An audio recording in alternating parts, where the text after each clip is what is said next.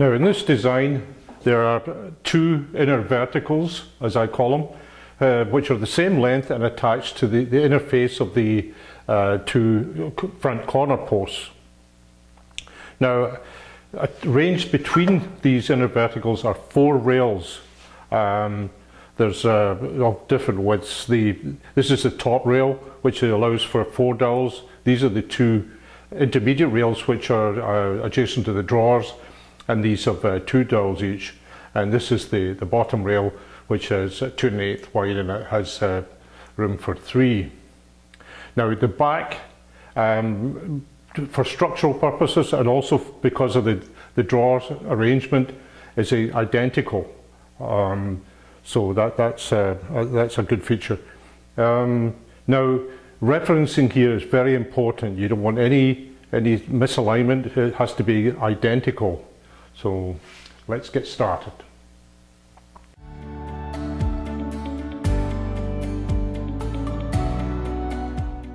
Now there are several ways to do this. This is my favourite. This is the other rail that's got the 3, 2, 2. These are the 2 intermediate rails for the drawers. One drawer will be here, one drawer will be there. Now I've calculated that the distance to the top of the second intermediate rail is 18 and 5/8 from the bottom. Exactly. Now what you must do here, these are identical in length, so we get them clamped so they're absolutely square at the top and flush at the top and bottom. Then we take a line. Now when you draw this line, it must be on the surface to be drilled. So where you put your X, this is the one you line up and you put your mark. So we draw a line right across there, and that represents the top of the upper intermediate rail. Now the other thing to notice here is that normally when we're doing joints such as this, you really have to start at the top and work your way the whole way, or start at the bottom and work your way all the way. But since these are identical in length, it doesn't matter. We can work from here down, and we can also work from the top down, and that's exactly what we're going to do here. So this one's already done. There's a check mark.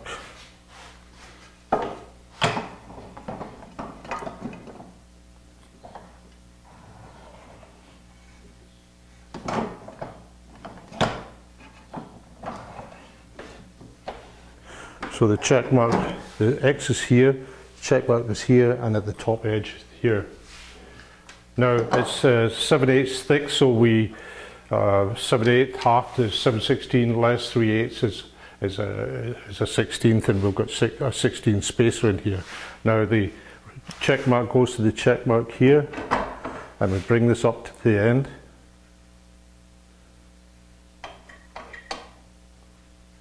That's really good.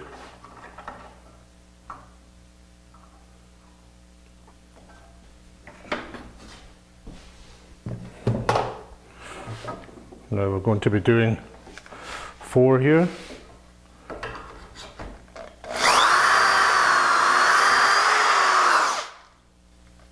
Always stop it before you go into the guide, because if you don't, you can damage the cutting edge of the drill. So in this case we're doing 1, 2, 4 and 5.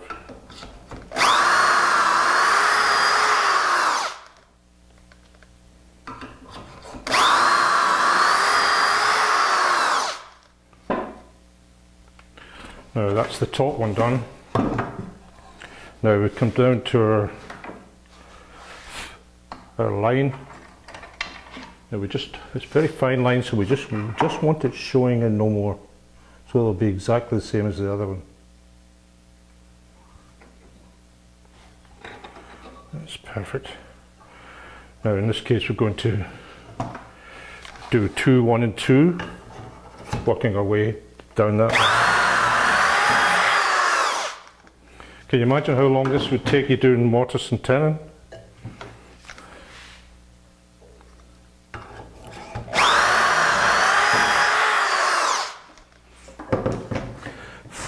Now we use, for the next one, I've already set this because I used it for that. You can use it for the back framework as well. Always insert it in the last bore. Make sure it's absolutely level and centered. Bring it up. Make sure it's nice firmly against. And then we do another 2.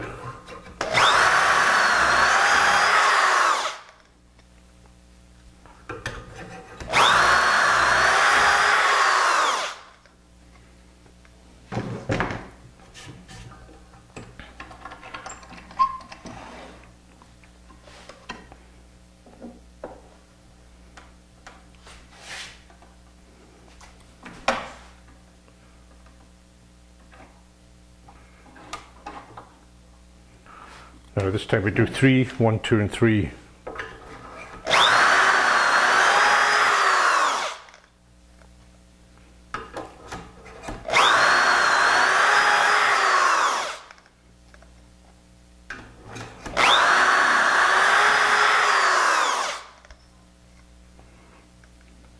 Now that's all taken just a few minutes to do all these.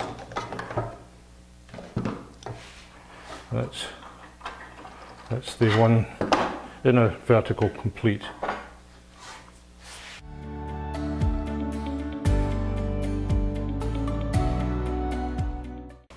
Now we're ready to dry fit the arrangement. Obviously this is the top, this is the 2 intermediate rails, this is the bottom rail. This is the space for the 2 drawers, and this is the space for the 2 doors. Now, as I've said many times, when you're dry fitting, these dowels are snug. This is for strength. So when you're dry fitting, always just put about 50% or less. Whatever you need to ensure alignment, that's all you need. And so let's put this last piece together.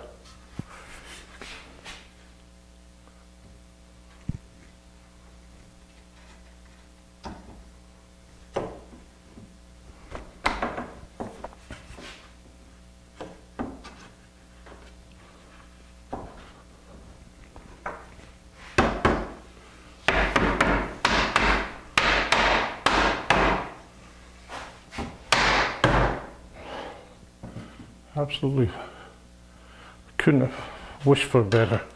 Let's see how that is. Absolutely spot on. Fabulous. Okay, that's the front framework finished.